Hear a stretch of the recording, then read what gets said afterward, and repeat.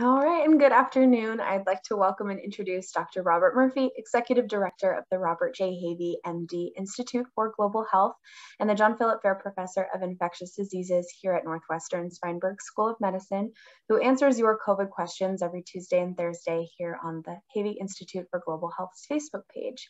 And today, Dr. Murphy will be answering viewer-submitted questions and addressing the latest COVID headline news through today, the 7th of December. And we invite you to continue to submit your questions to us via Facebook at NU Institute for Global Health or by email at globalhealthinstitute@northwestern.edu. And leading the discussion again today is Sophie Buskowski, who is a student research assistant with the Institute. So Sophie, I now turn it over to you. Thank you, Kristen. Hi, Dr. Murphy. Good morning. So for some updated COVID statistics, we are seeing a pretty strong rise on COVID cases in the United States. Yesterday, there were 197,000 new COVID cases that were found in the States. The 7-day average is roughly 110,000 cases per day. And we are still seeing under 60% of the population fully vaccinated. Hospitalization and deaths have both increased. And unfortunately, in Illinois, we saw one of the record number of new cases with 18,831 yesterday. In Illinois, 61% of the population is fully vaccinated, and there has been roughly a 7-day average of about 7,000 cases per day. What can you tell us about what we're finding in Illinois with these new variants and Delta and the holidays, et cetera? Yeah, well, the US pandemic is still being driven by the Delta variant. The Omicron variant, the new one, has taken over pretty much. South Africa is basically now pretty much all over the world. It's in the United States in many states, but it's still a relatively small percentage. Whether it takes over is actually a really good question. Because in South Africa, when they had the increase in the Omicron, they were down at a very low level, so there wasn't much competition. Whereas here, there's so much Delta being transmitted, it's got to compete against the Delta. So we'll find out very soon, because if the numbers take off, that just proves that the Omicron is much more contagious, which we suspect, and will soon take over around the world. So as you just mentioned, the COVID cases are still being driven by Delta. What more can you tell us about the surge that we're seeing still in Delta cases and with Omicron following? Yeah, no, it's disturbing because there's so many cases. It's basically kind of as predicted. As the weather got colder, people moved indoors. Many people in many areas, many counties in particular, because that's how we track a lot of these cases, not wearing the masks and gathering together in groups with people that are vaccinated and unvaccinated. And that's just all spreading it. So, it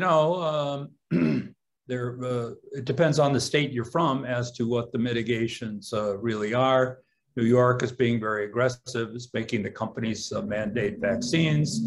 That's likely to end up in the courts. Here in Chicago, they're not going to mandate. They're going to, Mayor Lightfoot is trying to convince people to voluntarily do it, for the companies to voluntarily do it. She's not being really strict enough with that, but we'll see what happens with these cases and if that's going to change. Yeah, and for our second COVID headline that ties pretty closely into this, the new U.S. travel rules. What you need to know about the changes prompted by Omicron. What can you tell us about travel changing internationally for the United States? The U.S. is now mandating that people coming into the U.S. get vaccinated the day before. So the difference is they're not saying 24 hours, because that caused a lot of problems with people. Say they had an evening flight, to get a test within 24 hours was actually very difficult. So they're just saying anytime the day before. So I think that's a reasonable compromise. But this is the wave of the future. Yeah, definitely. And now for some COVID questions. Mm-hmm. My daughter and I have tickets to a concert. They require proof of vaccine as well as masks. We are both fully vaccinated. We both have had breakthrough cases of COVID in early October, had been 6 months from our vaccines. We have not been boosted as yet, and we are still waiting until the 90-day mark after having COVID. I'm still very nervous about attending this concert, as many people will be eating, drinking, and unmasking. Do you think it's safe for them to attend? Yeah, they're vaccinated and then they had COVID, which is somewhat akin to getting a vaccine, although the response to COVID is typically not as strong or predictable as a vaccine dose. But they sound like they're probably pretty immunized. They can receive a booster because they're 6 months from the vaccine. So the only hard and fast recommendation is that you wait 6 months from your vaccine. If you have COVID in the middle, you just wait till your symptoms gone and you can take the vaccine. However, many people do wait 2 or 3 months after they've had COVID because we don't start seeing the breakthroughs with COVID in the first 3 months after people have been sick. And then we do start seeing it. So they're low risk. They can probably do okay. But then the other catch here is that the Omicron variant very easily breaks through the people who've had Delta. So most people these people most likely have had Delta. So what would be the best thing to do?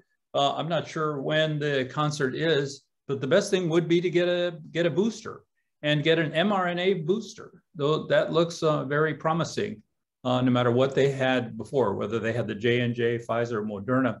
Just getting either the Pfizer or Moderna booster would probably make them even more protected. Yeah, definitely. Mm-hmm. Now for the second question.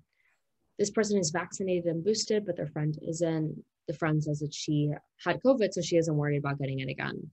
Can a person get COVID multiple times if they're vaccinated or unvaccinated? And could they keep getting it? Yeah. This question has been answered multiple times. It comes up all the time. People think that they've had COVID, they're not going to get it again. This is just not true. They can start getting COVID again after about 3 months. And the immunity one gets from actually having COVID disease, having the infection, active infection with symptoms and stuff, the immunity varies so widely. Some people get a lot of protection, some people get almost no protection. So it's just simply not true that COVID will protect this person who's unvaccinated. They need to be vaccinated. And we call those people hybrid people that have had COVID and then get vaccinated because they actually have a better response to the vaccine. That person will do very well if they get vaccinated, but it's simply not true what they said. Wonderful. And now for our third question. A month or so ago, you said there was only one antigen test that detects if any antigens arose from a natural infection and not from a vaccine. What is the name of the test and where could this be done? First of all, it's not an antigen test. It's an antibody test. Now, the vaccines induce the spike protein in your body makes antibody against spike. So it's a spike antibody. There's another, the nucleocapsid also causes an immunologic reaction, and you can get an antibody to the nucleocapsid. So there are commercial antibodies that are strictly nucleocapsid antibodies. So if this person really wants to know whether they had COVID in the past, they would have to get a nucleocapsid antibody, and they are commercially available. You would have to ask the laboratory where you're going what the antibody test is. If it's spike protein, that only tells you if you had the vaccine. If it's spike and nucleocapsid, that's not going to help you either. But if it's just nucleocapsid, it will tell you whether you had COVID in the past. So it's an antibody test, and you have to ask around. And the laboratories generally, I would say, the commercial ones are just saying antibody, antibody. They're not necessarily telling you which one, but if you drill down, you can find out. Yeah, definitely. And now for our fourth question. You said a breakthrough case is like a half dose of a vaccine. You also said that a booster would not be needed until your 6 months was up.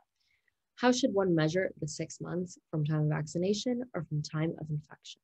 Yeah, it's that part's easy. It's 6 months from the time of vaccination.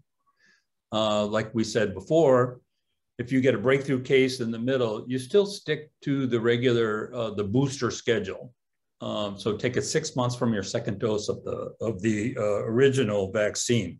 As far as a half dose of vaccine, that's an approximation. And I base that just on the fact that people that have had COVID start breaking through on their own, start having second infections in about 3 months. We start to see that. Whereas with the vaccine, you usually don't lose that power until about 6 months. So three is half of 6, but I mean, that's just a gross approximation. It is not as good as getting the vaccine. Right. And now for our last question. Are there any studies that have done to support that the virus is like a half booster, or is your opinion based on other viruses' behaviors in general? If the latter, is a 6 months a conservative estimate? I know you covered this a little bit, but can you talk a little bit more about boosters and half dose and how that looks? Yeah. Effectiveness? Yeah, it's really is just an estimate. It's just not as good as a vaccine. See, the vaccine is a measured dose.